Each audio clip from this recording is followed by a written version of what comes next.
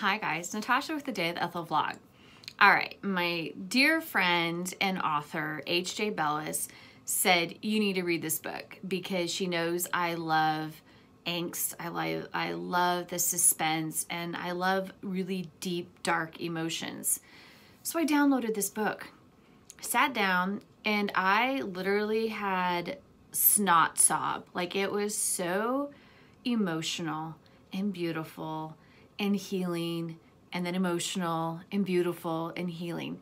This is Heartbreak Warfare, and I have never read anything from Heather Orgeron, and I do apologize for saying your name wrong if I did. And I have read Kate Stewart before, so this was kind of fun. I read an author that I haven't read before, but then I also read something that I do enjoy Kate's work. This story of Briggs, Gavin, and Katie is it's cathartic, because Katie says it all.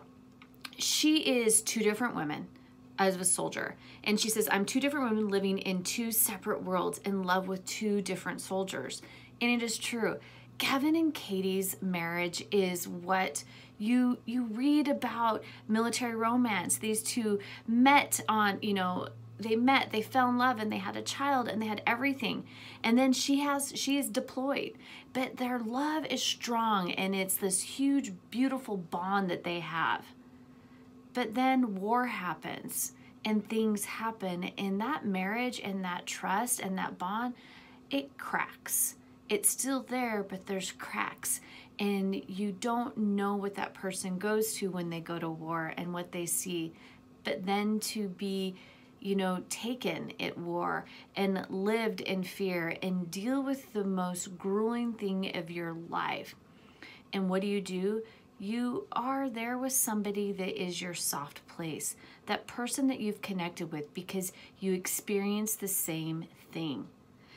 Briggs is that beautiful soldier that you see on posters that you're like, ooh, I want to fall in love with a guy like him because he is sexy, suave, debonair. He is the guy that makes you laugh at his inappropriate jokes, but he's also the guy that you swoon over the way he gets to your level and he gets deep into your soul and you fall in love. He is the other soldier. He's the soldier that experienced the pain, experienced the horror, and experienced war.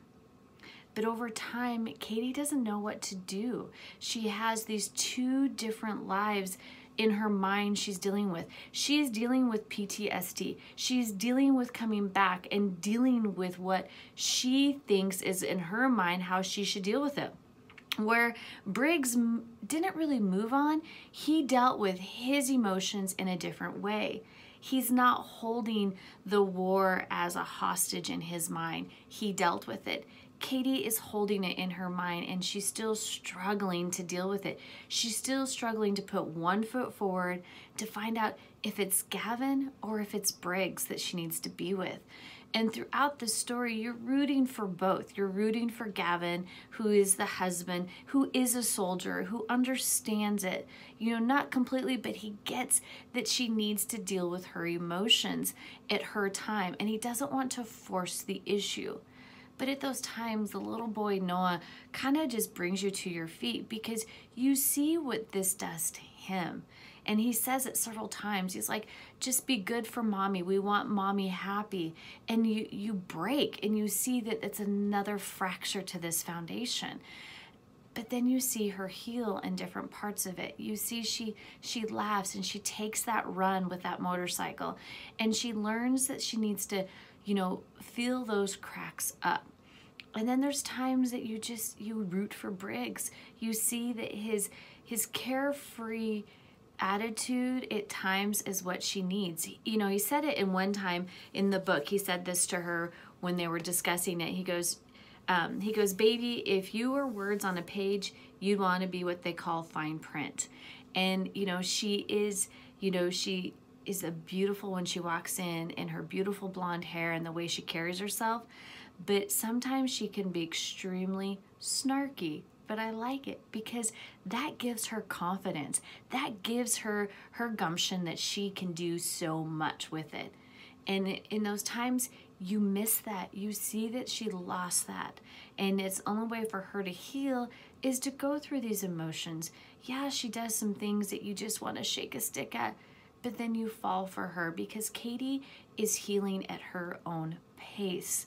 It may be not the pace that we think she needs to be at, but she does it. And your heart heals for her. And ultimately in the end, you know, it says run far and fast, dance that sexy dance, have that second baby, smile, Scottie, lighten up, tell jokes, live a long, happy life for me. And that's ultimately, Gavin and Briggs both feel that same way for her. And it's when she chooses the guy for her, you know, it's the most healing feeling in the world. And that's what this whole story was about. It kind of kept me in a cluster. And I texted my dear author friend multiple times as I was sobbing. Luckily, nobody was home because I want to explain to them that I really did read Heartbreak Warfare, because your heart broke and it's warfare because you don't know which side you want to root for, because every side is perfect and beautiful and the right person. But ultimately, the end is the right person, and it is the perfect ending. Guys, I am now a huge Heather Orgeron fan, and I love Kate Stewart anyway. So guys, get this story. It is in KU, so it's well worth the read if you have it. If not, get the audio, because the audio and the emotions, snot crying is worth it. Talk to you guys later. Bye-bye.